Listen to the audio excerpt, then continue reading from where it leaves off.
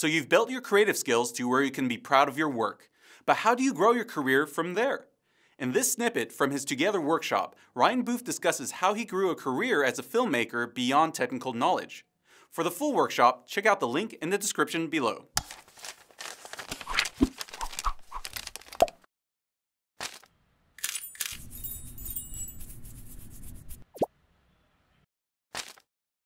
So the last thing I basically want to talk about is, so now what?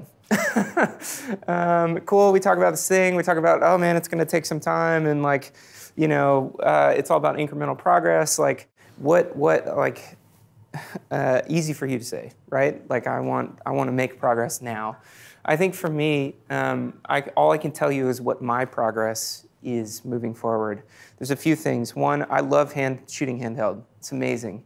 However, like as a DP, I know that shooting handheld is fantastic as long as I'm not hiding a deficiency, meaning if that's a good choice or something, it's a good fit for the project, then fantastic. But just because I've never shot Technocrane, which I haven't, like I'm scared to shoot Technocrane. So like one of my goals on commercial projects is to do some Technocrane work. Like I'm fortunate enough to get to the point where like that's not outside the realm of possibility, and I want to make sure that that's something that gets added to the tool set. And I would say it really becomes about like refinement.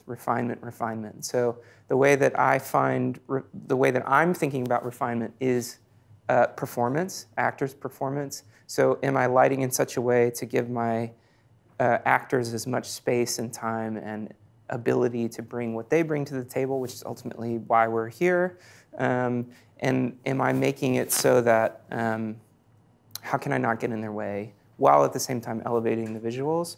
So that's a big part. I think the story part, just continuing to understand like how sequences can cut together, being able to interpret a director's vision or my own vision in such a way that I know what I'm getting, like that this has been a good amount of foraging, like I'm ready to go home. I think being able to, like you were asking, I think refinement is knowing when you've got it and going home. I remember on the Revenant doc, we were shooting with the guy who was riding the horse, shot the gun in my reel. So that's the original Musket. He's the historical advisor on the film. And we were shooting the sequence with him, trudge out into the woods. He's going to show us how he shoots the rifle. Well, after that, we shot with him like riding his horse, and he showed us the kind of where the actual story took place. Went out, shot the rifle. Then we were supposed to go back.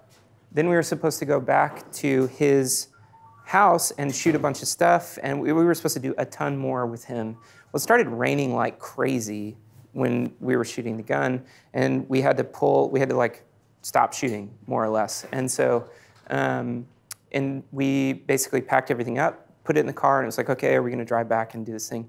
And Elliot disappeared. He was like, give me 5 minutes. And he disappeared and thought for a minute, basically, and came back and was like, no, we're good. Like, we're good. We don't need anything else. And it was like 1 in the afternoon. Like, we're supposed to shoot till dark. I was like, are you sure, man? Like, what we could do this, and that room at his house was really cool, and we could shoot that sequence. And he was like, no, nope, we're good. Like, anything we need from him, we've gotten. Like, the sequence I can see us using, like, no, we're good. And that was it. We were done for the day. Went back and packed the gear and got ready to leave. And that, for me, is progress, is getting to the point where you can go confidently, we're done. We're done lighting, looks good, let's roll camera. We've gotten the performance, great, move on.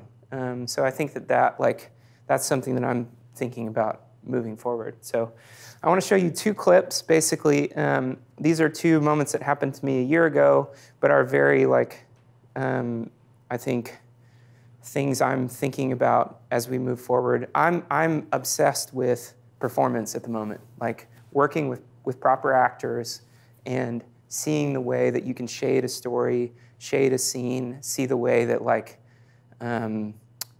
that the collaboration between the technical and performance side of things can create something. It's 1 + 1 = 3 in a lot of ways. So this is Virginia Madsen. She's got a bunch of awards. She's amazing. And she was very kind and came to like tiny town Georgia for me to do a music video for a band I'd shot a cereal box for. They asked They wanted to do a music video. They didn't want to be in one. And I was a little snotty, and basically last year my goal was to work with actors, basically because I was finding that I was working so many doc projects and not getting a chance to really work with actors. So I said, no more music videos with the band in them, only like I'm gonna write a little story, and like it's either that or I'm not doing it. And Lone Bellow was like kind enough to oblige me on this. But and the great thing is when bands start getting popular, there's a lot of people that listen to the bands that like you can start reaching out, and all of a sudden like you can get to work with an actress like Virginia who just loved the band. She had no idea who I was, and basically was wanted to make sure I wasn't going to that I was going to take care of her performance. And so we had a lot of back and forth before we got there. But she hadn't gotten to do a music video in quite some time, which is a very different structure than putting a film together, whatever. And so it was an amazing experience. The story is very loose, but then there's this sequence basically where it's ultimately a dream sequence in the film. She's kind of having these flashback memories, and we lit it all crazy, and basically there was a moment, this by the way is like 5 layers of CTO on the outside window blowing we were blowing a Joker through the window, and then it was just bouncing around, and we wrapped that light in a bunch of gel as well.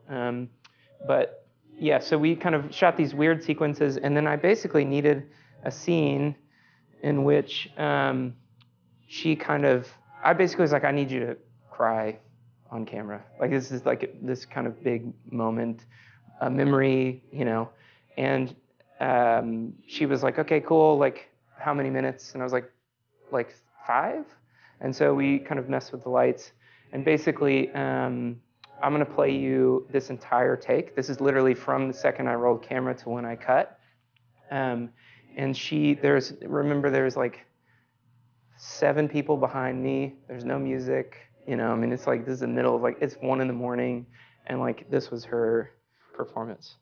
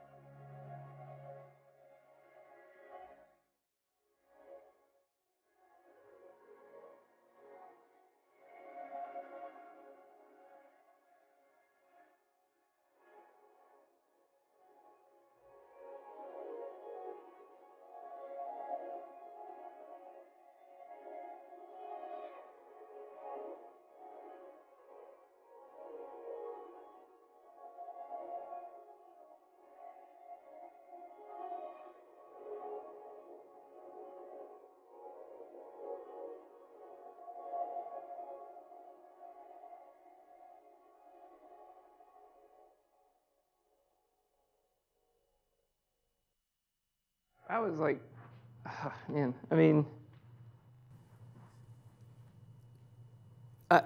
as much as Beyond the Still, for me, I know it doesn't seem like it, that was like a life-changing moment. Like I was operating the camera, I was holding on her face, and you can see the camera start shifting. I said cut, and then she like wiped her tears and walked out of frame. I feel like that, for me, was like, I spent all this time like getting those lights set up and being like, we brought a little like theater moving light. That's what's doing that weird like bright light, and we put red lights everywhere and red light in the other room, and like I was kind of walking into it and like, this is a pretty badass looking scene here, like I'm pretty good at this. And then like that moment had only happened once. She was like, I can't do it again. Like that's like, do you have what you need? Because otherwise I need some time to go away and come back. And I was like, yeah, it was incredible. I think it was really incredible. And I feel like for me, so what? It's like more of that. Emotion, emoting, creating space for my actors, for my crew, for everybody to like make something that feels like it's connecting with people. So, you know, was the lighting cool? Yeah. Shot anamorphic, looks awesome, whatever, but like it's right here. Like everything's right here. So to that end, I want to show a little clip from, I directed my first kind of proper short back in end of August. And it's a music story that I wrote with a friend of mine about actually David Ramirez, who he was singing the backup song for that This Is Where We Live little clip or whatever. David and I have worked on a number of things together, and I've just seen so much music stuff and wanted to kind of tell a story as a little way of saying I appreciate my musician friends. So it's this. It's basically a story about a fictional duo that breaks up on the night of a big label showcase at the Troubadour in Los Angeles. So I'm going to show you the end of this. It's actually the end of the film, so I'm totally blowing it for everybody. But I will talk about it from a cinematography standpoint because it's very subtle, which I think is the goal of all of our work. Is that like we're able to make these little tiny adjustments and additions that will make these things like that will elevate our work, basically. So this right here, by the way, is a Quasar tube. My gaffer hung this. I don't even think I was aware of them doing it. They just he just saw the frame and put it up, and it looks super rad, especially considering there's like a, we got tungsten Lico spotlight. We got down light of this HMI or whatever, and he was like, I'm gonna wrap a tube. They wrapped a tube in cyan and hung it on the wall. It looks awesome. They put them all over the, they put them all under the balcony in this venue, and it looked amazing. But so yeah, so this is the final film, or the final scene. Basically, David's character quits the band, and but the duo has this moment. They kind of finish this song together, and then he walks out. But I'll play it now.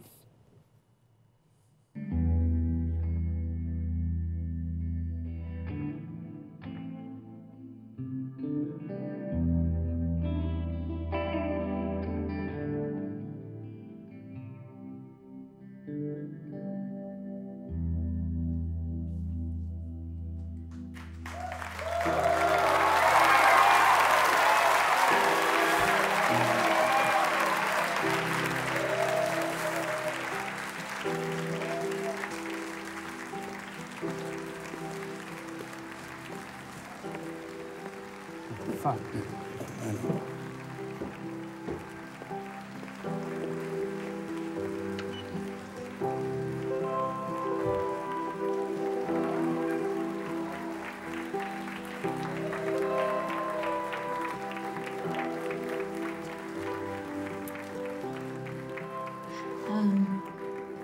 We got some more songs to play for you guys.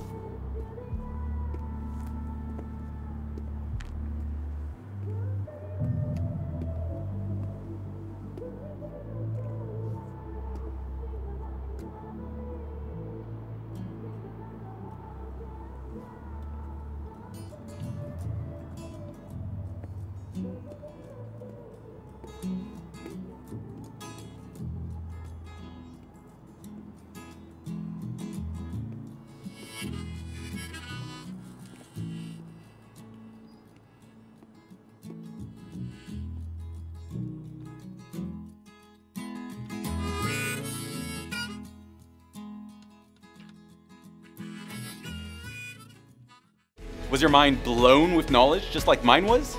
Check the links in the description for the full workshop, and remember to subscribe to get more mind-blowing nuggets from professional filmmakers. And do share what your takeaways were in the comment section below. Go ahead, I'll wait.